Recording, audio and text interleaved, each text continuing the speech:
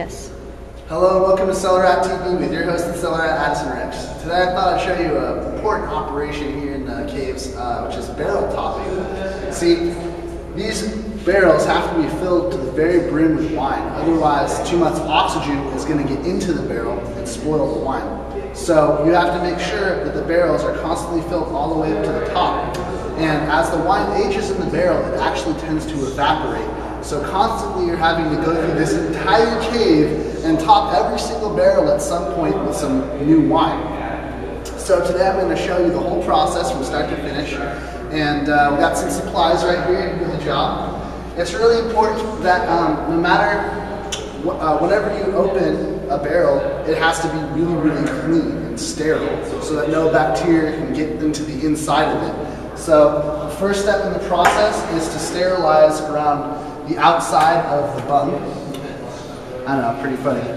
These are called the bungs, and this little hole they go in is called the bung hole. That's a technical industry term, bung and bung hole. So we gotta scrub around the outside of the bungs, and we have two cleaning agents. We have Proxy and Citric. This Proxy is basically just OxyClean, and the Citric we use to neutralize it, and then afterwards we wash it off. So we also have two other cleaners. We have alcohol. This is just pure 99% grain alcohol, actually also made from grapes. This is actually grappa. And we have barrel cleaner. This is an SO2 and water solution. And SO2 is the sulfur dioxide that we use to remove oxygen from aging wine. But it also kills all kinds of bacteria, so it's good stuff. And we have 8 sterile bungs to replace these dirty bungs. We've got our handy dandy air pump, and we have our topping material. So whenever we have leftovers from barreling, we put the wine in the keg if the wine can't fill up a full barrel. And the keg is good because it can be sealed completely airtight, so we can fill up the remainder of the volume of the cylinder with nitrogen. And you can't do that with a barrel because the barrel isn't exactly airtight. It's not perfectly airtight, which is the whole reason that this topping is necessary in the first place, because oxygen can seep in. And really, the whole reason that wine is aged in a barrel usually is because it actually is a really, really slow, gradual oxidation process. You always hear, oh, oxygen is the enemy of wine, and in large volumes it's true, but as wine ages, you need a little bit of oxygen to help it mature. So let's get started. Step 1, scrub around the bung hole with Proxy Clean.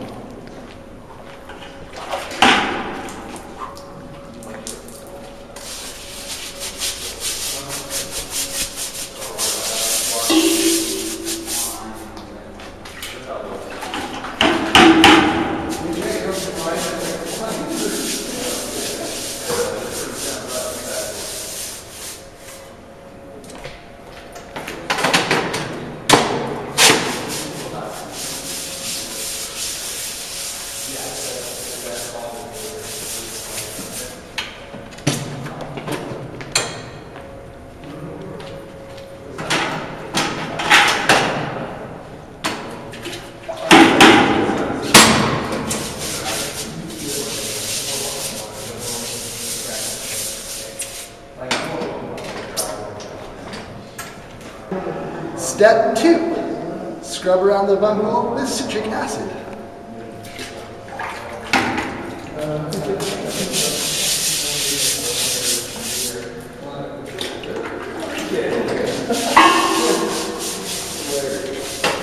This citric acid can actually be less thorough than the SO2, or I'm sorry, the proxy clean, because the citric, all it's doing is neutralizing. The proxy is cleaning, and the citric is just neutralizing, so it can be more cursory.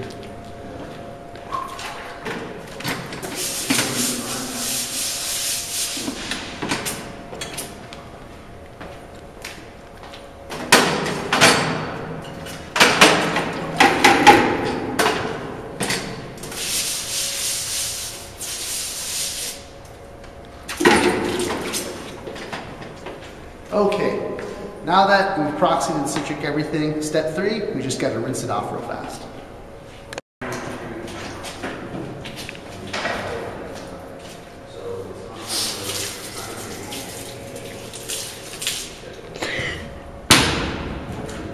Water pressure.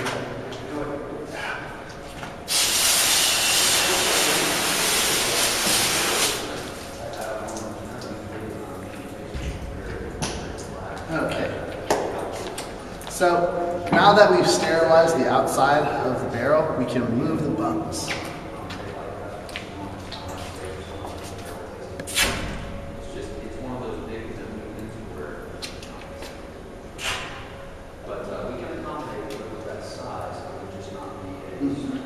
Smells good.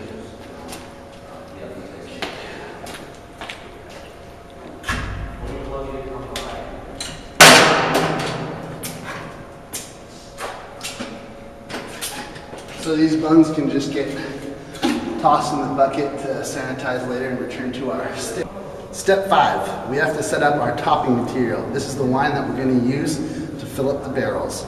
Now, it's not necessarily always the same wine as the wine that's in the barrels, but it's something compatible with it. So, you know, we're not going to be using Zinfandel on a Pinot, but it should be something pretty similar, and it's such a small percentage that it really doesn't change the character of the wine at all. I mean, it's like less than a fraction of 1%.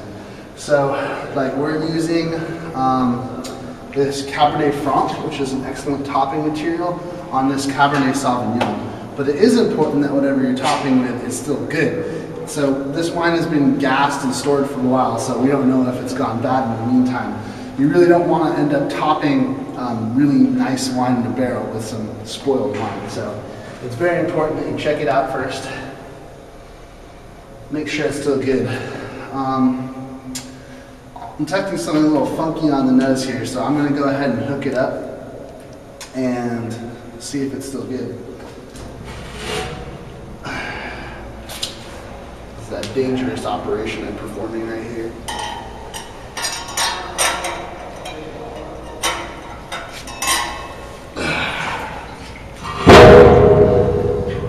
Not the preferred method. Whew, yeah, that smells funky.